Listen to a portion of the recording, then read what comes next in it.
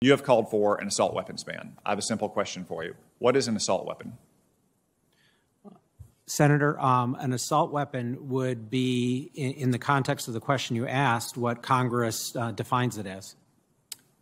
So you're asking us to ban assault weapons. We have to write legislation. Can you tell me what is an assault weapon?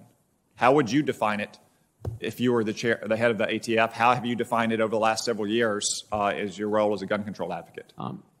Senator, if I'm confirmed as ATF director, my recollection is the only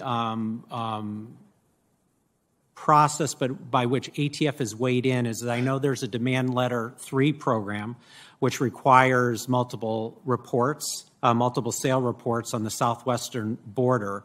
And ATF in that program has defined an assault rifle as any semi-automatic rifle capable of accepting a detachable magazine above the caliber of .22, which would include a .223, which is, largely the AR-15 round. So you believe that every weapon that takes a detachable magazine that can take a .22 round or .556 in military parlance should be defined as an assault weapon? Let me clarify. What I believe I just said is any semi-automatic rifle. Okay, any semi-automatic rifle. What? That's the definition. A detachable magazine that takes a .556 or .22 round should be defined as an assault weapon. Senator, you asked me if ATF had used this term, and I was sharing with you my knowledge of a program in which ATF has defined this term.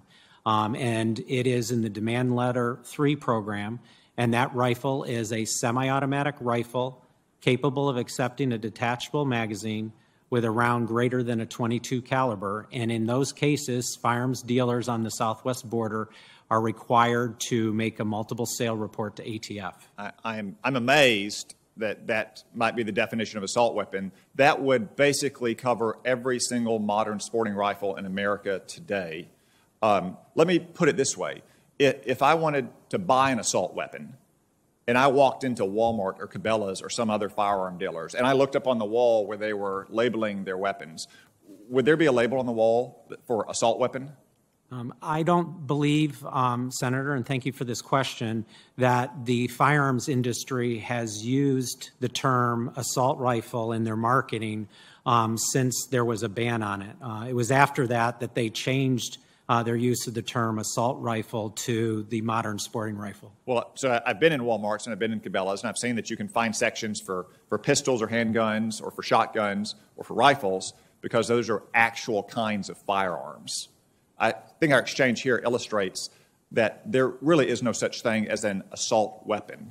That is a term that was manufactured by liberal lawyers and pollsters in Washington to try to scare the American people into believing that the government should confiscate weapons that are wildly popular for millions of Americans to defend themselves and their families and their homes.